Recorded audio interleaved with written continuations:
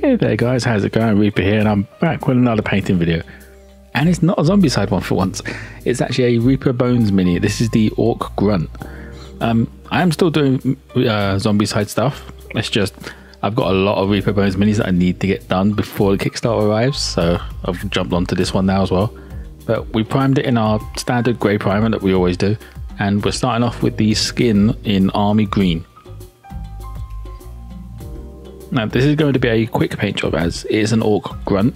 It's not anyone that's special. Like, it could be for a level 1 party, something that would actually cause some threat, but for the gist of it, not so much. And that was it for the flesh tone. It's now on to gunmetal for all the metallics.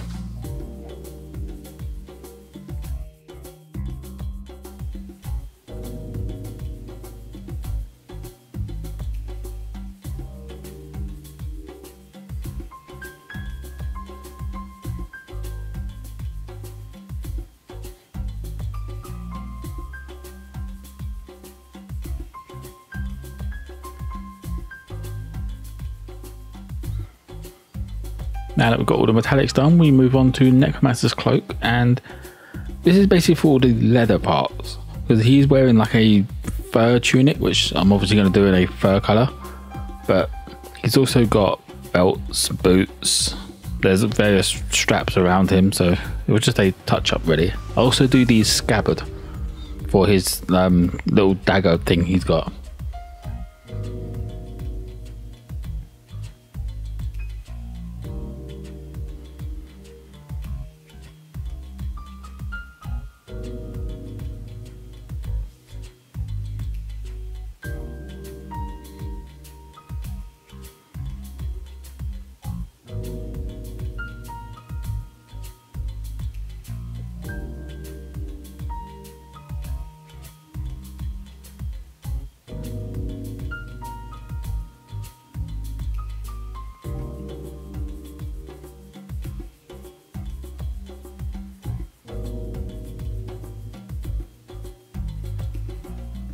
Now we move on to the main part of his armour, which is the big fur coat thing he's wearing, and this is with fur brown.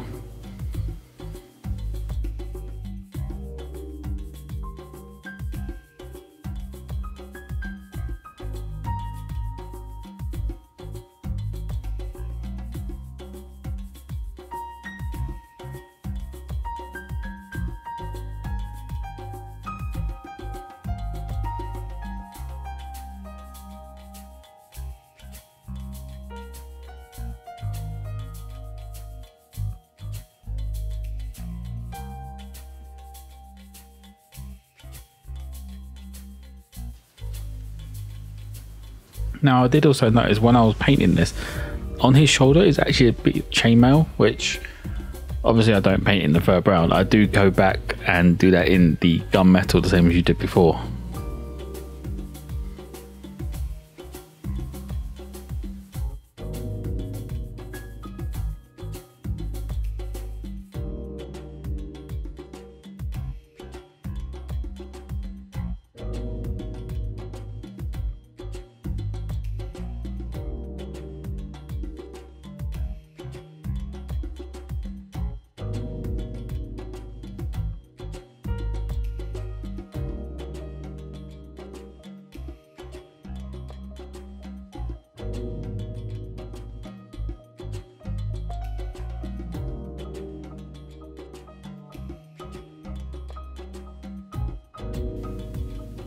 That is it for the fur coat. Now we're on to the more fabric parts of his clothing, which I'm doing in alien purple, as it gives a bit of a nice contrast between everything we've got.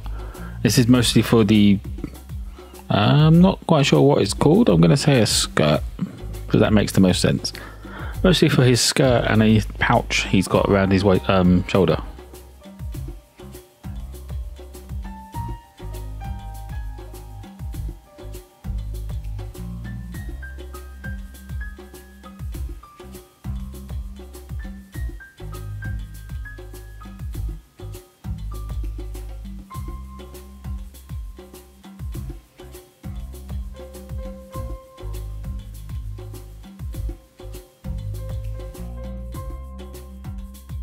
And now we're on to Oak Brown, which I'm doing the furs around his boots with this, just to make them sort of separate them from his main bits of clothing.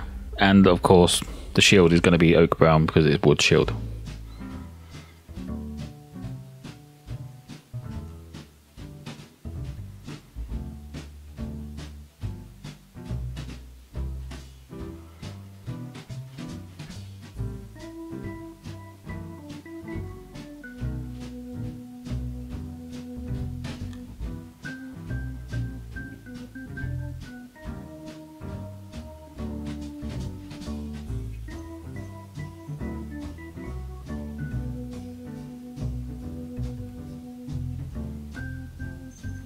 As you can see, I do paint over the hand that he's got on his shield, because that was the main reason I didn't paint this before in the metallic, as to get in between those fingers you're going to have to paint the actual shield, otherwise it's going to take forever with a fine detail brush.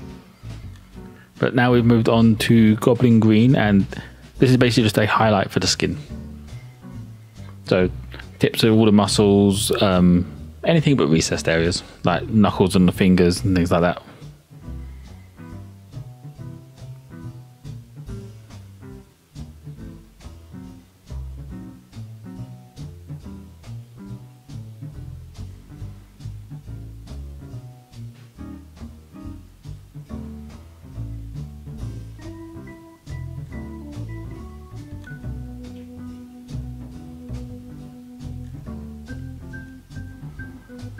And now on to the second metallic, and this is Rough Iron, and basically this is to separate the hand on the shield and the handle of the sword.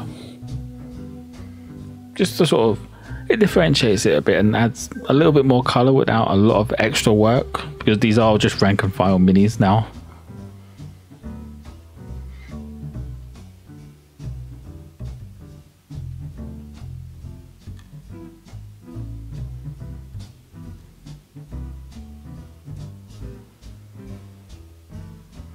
And now for teeth, which is skeleton bone.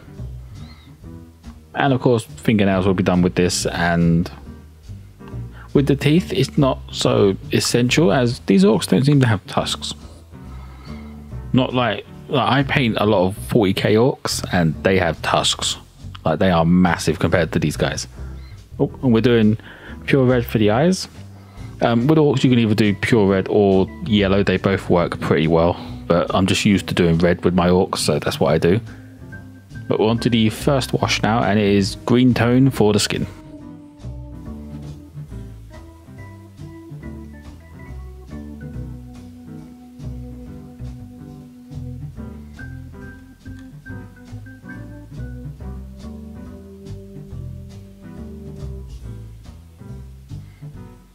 Alright, then we move on to dark tone for basically everything else. Now, you could always use strong tone for this, it'll work just as well. It's just dark tone was the one I had to hand, and I like the way dark tone looks on metallics, and you can get away with it on browns.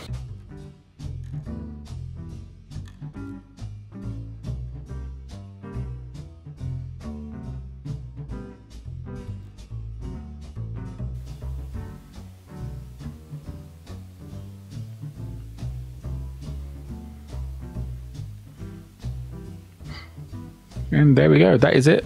The wash is still wet in this as I'm recording this part, but it does dry and look exactly as basically I intended it to look.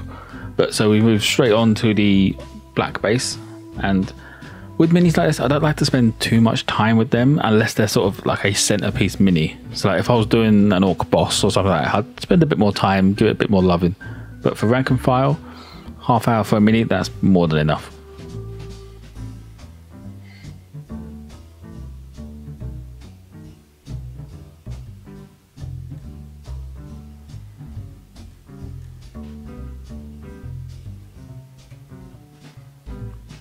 And there we go, that is model complete, and hope you enjoyed, guys. It's been a nice quick one, and it's nice to get back to painting Reaper Bones. They are a good mini to work with because they are flexible, so you can move them out the way and stuff as well. But like, subscribe if you did enjoy, guys, and I will be back soon with the next one. See ya.